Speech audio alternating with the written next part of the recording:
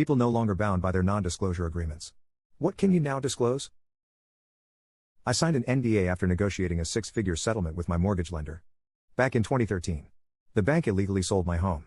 While I was living there and making monthly payments. At the time, I thought someone was trying to steal my identity. Etc. I spent the next 2 years writing legal documents and had to represent myself in court. The bank owned every legit legal firm I contacted.